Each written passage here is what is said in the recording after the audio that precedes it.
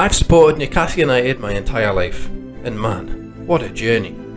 When I was a little lad, it felt like the glory days. I was watching Albert chipping Schmeichel, Ginola creating magic, and Shearer smashing in goals from any angle on the pitch. But as I got a little older, things changed, especially in the year 2007 when Mike Ashley bought the club. Ashley managed to oversee dreadful decision after dreadful decision and managed to get the club relegated twice. And what's worse, how's the bacon did you say? Bruce is still in a job.